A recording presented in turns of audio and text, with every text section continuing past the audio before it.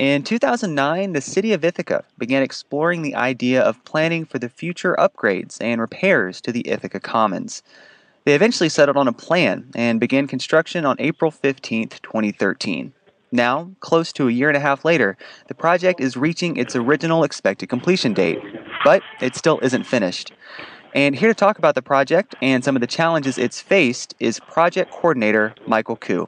Michael, thanks for taking the time to chat. Thanks, Samuel. Thanks for having me on. So just to get us started, I mentioned that you are the project coordinator for this project, but what does that role actually entail? I'm actually the project manager for the project, and the city hired me because of the scale and complexity of this project. They didn't feel that they could staff it internally, although they take on many public works projects, and including water and sewer upgrades and streets upgrades, and they have a lot of capable people on. It's just too much of a time commitment for any one person. And also as part of their grant application to the federal government, which resulted in the city getting awarded a $4.5 million grant from the Federal Transportation Administration, the city had to provide a project management plan and explain, how this thing was going to be managed. So they conceived of a few roles. One was a project manager. The second was a project engineer to observe day-to-day operations in the field, and outreach coordinator to help liaison between businesses, merchants, property owners, and residents downtown. Since this project was going to have such a significant impact during construction on the densest populated part of the city, they felt it was really important to establish this kind of staff. Mm-hmm. So are you just in charge of essentially making sure everything is coordinated and managed day to day? Yes, the architect and engineer, the design team was already on board before I started, and they were, in the process of finishing up construction documents, and the construction documents would be bid out publicly in 3 phases, and I was brought on to assemble those bid packages, review the construction documents to make sure that they weren't confusing or missing information for the bidders. And the whole point of that is to try to get as solid a price as possible from your bidders. Once you get the bidders comfortable that they understand the job, they can put a more accurate number on it. And my experience in construction, type management from the owner-developer side put me in a position to be able to do that for the city. And then after the contracts are bid, you basically sign them up to a contract. And then you have to move forward through the process of procuring materials and making sure that the contractor is delivering the exact quality that we were seeking in the design documents. So I understand that you were maybe brought on a little bit later in the planning process, but if we kind of go back to the beginning and think about this idea of re-envisioning the commons, can you maybe distill for us what that vision was from the beginning? Yeah, I was hired in February 2013, so the vision was already set. But from what I understand, it started under the Carolyn Peterson administration back in, I believe, 2007, when the city started to think about, redesigning the public space here on the pedestrian mall and the Commons. And they put out an RFP, I believe, for interested architects to come together and help guide, a group of stakeholders forward and help articulate their vision for what they saw in a future successful public space. So at the end of that process, they had selected Sasaki Associates, a world-renowned landscape architecture firm, to lead the project, and they had a series of community meetings, visioning plans that resulted in 3 different options that were presented by Sasaki to this group of stakeholders. And at the outcome of that was that they had selected a kind of a hybrid of 2 of the options. And that called for changing the layout of State Street to allow main pedestrian flow down the center of the Commons, and then create amenity zones kind of framing that main boulevard, and then have secondary circulation right in front of the buildings. The Commons, as it used to be, had all of its circulation pretty much along the building fronts, and it was center-loaded with amenities, so all of those planting areas and trees and pavilions were right down the center, which really obstructed views, and it became difficult for the fire department, to respond to emergency calls because there's so many obstructions. and frankly, it didn't really feel like a safe place. The new layout, it should open up view sheds, give people the ability to see storefronts from far off. If there are events or festivals happening, you can see the activity down in the center and be drawn into it, and this would help stimulate business. And the Bernie Millen Pavilion would be moved to Bank Alley on the north end, and there was basically a layout over there to allow crowds to gather. There'll be a new playground as well. The new lighting system is a catenary lighting system, so there are pairs of street lighting poles lining down the commons, and a wire is strung horizontally across between them, and the lighting is hung from above, so it'll create like a curtain or a ceiling of light. And then there's new landscaping and some gateway arches to help make the entrances prominent and invite people in. So thinking back to April of 2013, when the original expected completion date for the project was set, I understand that date was July 31st, correct? Yes. Do you feel like that was kind of a realistic time frame in which to complete all this work? Well, in this line of work, you have to have optimism and you have to have goals.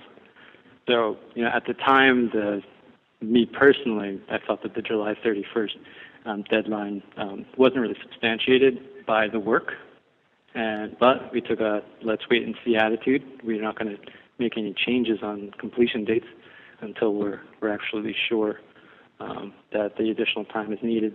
But we really got into demolition and utilities work last year, and we needed every ounce of daylight up until Thanksgiving to get that work in the ground. We then started to learn more as we dug the commons up a little bit more about how complex and how slow the work can be. Because it's a street that's more than 100 years old and has been rebuilt several times, there's abandoned infrastructure that you don't know is abandoned until you ask around to all the utility companies and try to find out if someone's going to fess up to owning this thing. There's the existing utilities and then the new. So if you've got a 66-foot wide street and every utility needs its own trench, and you think that's plenty of space when you just have water, sewer, storm, telecommunications, gas, and electric. But I just listed off 7 utilities, and they each need 4 or 5 feet. So you've already taken up 35 out of the 66-foot width. Then you add trees to it. They're going to take up their own path. You can't pass utilities through them. And it just becomes really constrained in 3 dimensions. So the work to put the utilities is going in, slowly, but we're getting it done and we're having success. And after last year's experience, I just felt we needed the full construction season in order to complete the project. So has it just been kind of that space constraint and working with the different utilities, both active and abandoned, that's been the biggest challenge of getting this project done? What else have you and the project team faced that has been challenging in actually completing this work? Yeah, up to this point, that pretty much sums up, the majority of the challenges out there. And then you add to it, we have NYSEG Gas who's come in, and they've got a mandate from the Public Service Commission to replace their infrastructure. That's not the city's role, so the city didn't include it in its scope of work or in the contracts that we designed and let out. So, we invite NYSEG to come in and replace their infrastructure because in the long term it's in the best interest of everyone. But it doesn't come without its impacts.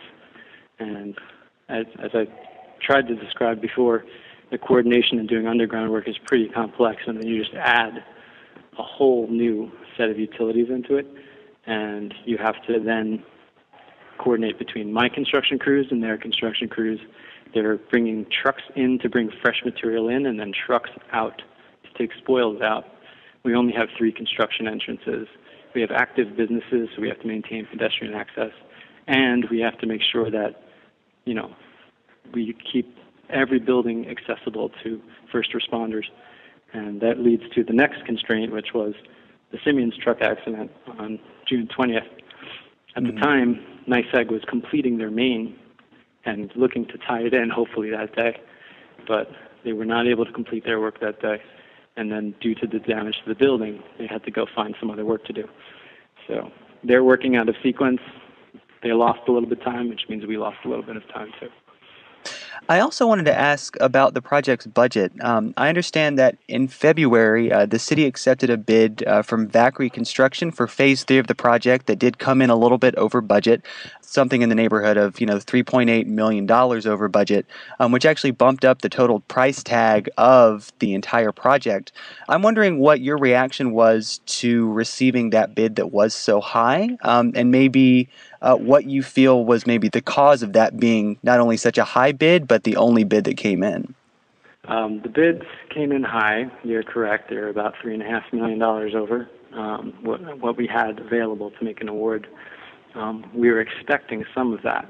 So we've been doing independent cost estimates all the way through. Every time a bid package has been let out, we've re-estimated the job. And we were seeing some creep in the budget number for Contract 3. So we had created, which was pretty unusual for the city. Usually they just put the drawings out on the street and they take the numbers back in. What we did in this case was something that I learned from my past work, which was we created a list of deduct alternates, which would enable the contractor to isolate pricing for certain elements and then allow the city to execute those deducts and bring their bid down. So we were expecting about a $2 million shortfall. So that was our target with our add alternates or deduct alternates. And because we had those in there, we were able to chip away at the number that was $3.5 million over and then basically make a request for just $2 million, to cover that gap.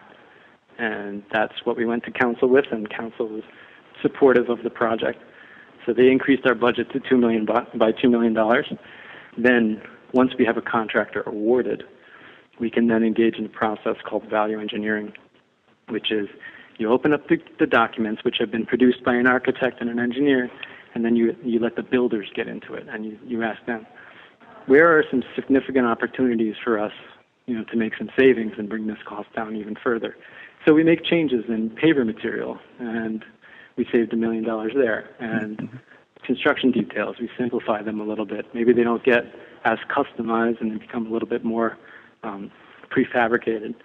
So you start to pull money out of the project so that you can put it back into things that you want to buy. So we are able to put through this process, come up with $500,000 of savings, which we then use to commit to the playgrounds and to bring the gateway arches back in and some of the furnishings and plantings that we had taken out.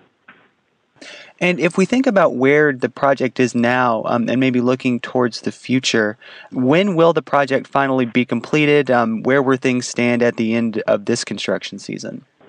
When exactly is a little bit out of our hands right now, just because NYSEG is still out there trying to complete their work. And their work is underground work. They have finished their main and they have put gas into it. And now they've started the process. They've probably done maybe about a third of the buildings on the Commons, so running new service in and disconnecting the old one. But until they're done, we can't start encasing, the ground in concrete, which is the base layer for our finished pavers. So we're working with NYSEG, trying to coordinate with them, trying to have them release at least half the site to us so we can get started on the State Street side. We're already advancing Bank Alley because they've already done their work there. They finished it in December. So in Bank Alley, we're starting to form up and pour foundations for our new large blocks of stone.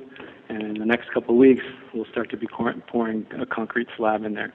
And once that slab is in, after a short cure time, we're going to start putting our pavers in. So really, within the next month or so, people are going to start to see the finished product on Bank Alley, and then you'll see us start that process on State Street, all the way on the east side by Simeons and Aurora Street, and then we'll just start running the field to the west. And we'll see, based on when NYSEG gets out of here, and then our own progress when we regain control of those areas of the site, we'll see how far we can get come wintertime. Well, I have been speaking with Michael Kuo. He is the project manager for the Ithaca Commons redevelopment. Michael, thank you so much for taking time out of your afternoon to talk with me. Thank you, Samuel. It's my pleasure.